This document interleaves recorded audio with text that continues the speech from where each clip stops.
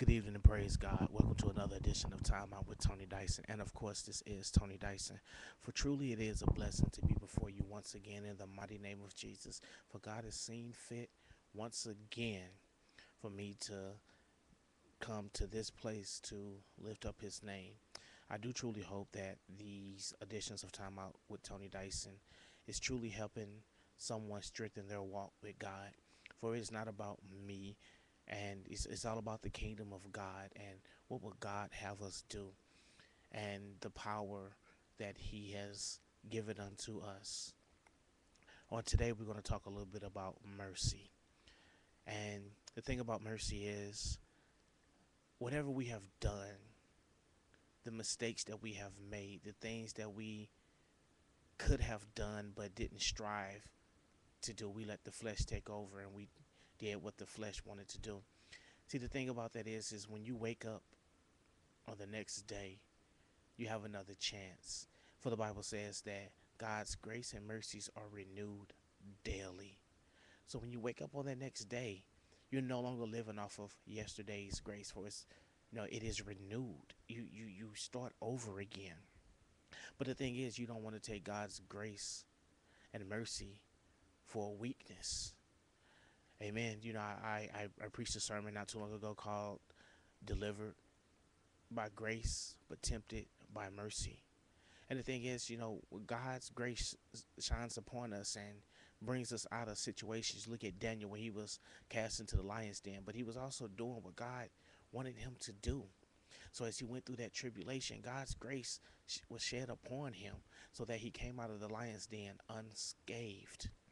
Now, see, after that point, Daniel could have went back into the lion's den on his own accord, got the big head, hey, look what I can do. And surely the lions would have eaten him. You look at the three Hebrew boys, Meshach, Shadrach, and Abednego. They were cast into the fire. But as they were cast into the fire, Jesus was in the fire with them.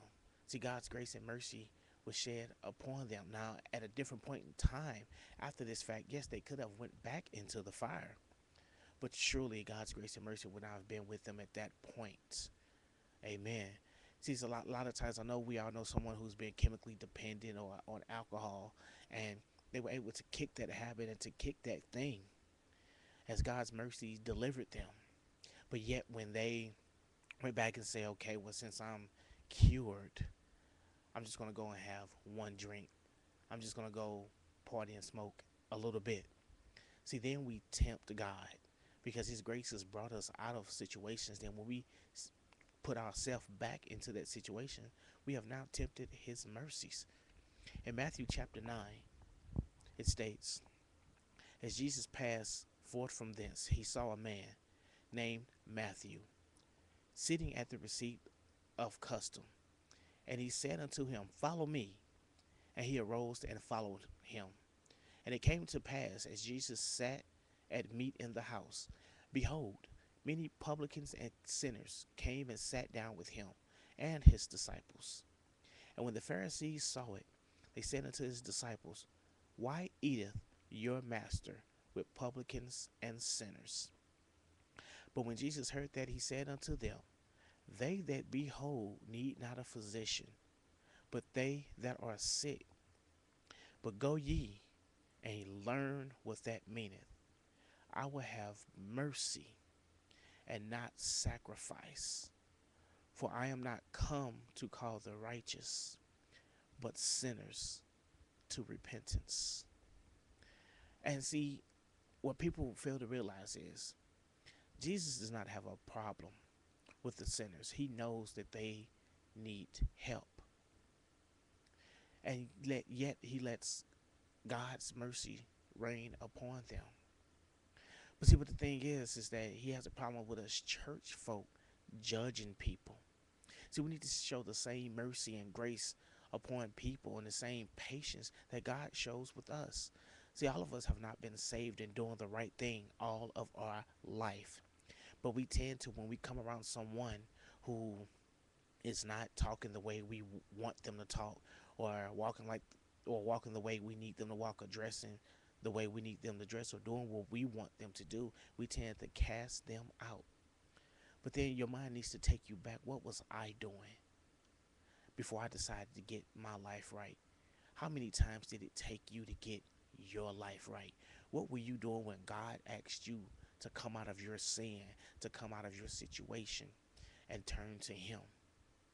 So, therefore, when we have people in similar situations that we deal with in our lives, family members or friends, loved ones, we have to show mercy and grace upon them because God is showing the same unto us. If we claim to be saved and walking with Jesus, nobody is perfect. So when you step outside of that walk, you may say something you shouldn't have said, done something you shouldn't have done. See, God could just as very well judge you on the spot, but yet He does not because He shows grace and mercy. So we need to be the example of that. Someone steps on your foot, you don't have to get upset. Someone says something to you out of the way, you don't have to get upset because you are a child of God. You have some mercy upon them, shed some grace upon them. You killed them with kindness. In Titus 3, it says, put them in mind to be subject to principalities and powers, to obey magistrates, to be ready to every good work, to speak evil of no man, to be no brawlers, but gentle, showing all meekness unto men. For we ourselves also were sometimes foolish, disobedient, deceived, serving divers lusts and pleasures, living in malice and envy, hateful and hating one another. But after that, the kindness and love of God, our Savior toward man, appeared, not by works of righteousness which we have done, but according to His mercy He saved us by the washing and regeneration and the renewing of the Holy Ghost, which He shed on us abundantly through Jesus Christ our Savior, that being justified by His grace, we should be made heirs according to the hope of eternal life. This is a faithful saying, and these things I will that thou affirm constantly, that they which have believed in God might be careful to maintain good works. These things are good and profitable unto men. So that's showing us right there that we did not deserve when we were in our sin and our divers lusts, to living after the temptation of the flesh. God yet cared enough for us to keep us. People die every day, people of God. And the thing is, when you leave your home, you may have just had an argument or something with your loved one or with your mother, your father, or whomever, and you have those, you know how those thoughts run through your mind, and yet you get in that vehicle and you make it to work safe. You make it back home safe. See, God could choose to, as you have an impure thought, to take you out, but yet His grace and mercy sheds upon you daily. And if you're not a child of God, or not recognizing, I'm sorry, we all are children of God, but if you're not recognizing yourself to be a child of God, I urge you to seek His face. Seek His face. Just pray unto God, what would He have you do? What can you do for Him to show you your way, that His grace and mercy will continue to abound upon you? Until the next time, be meek and humble. Show grace and mercy to someone and be the bigger person in the end. God bless you and God keep you. Amen.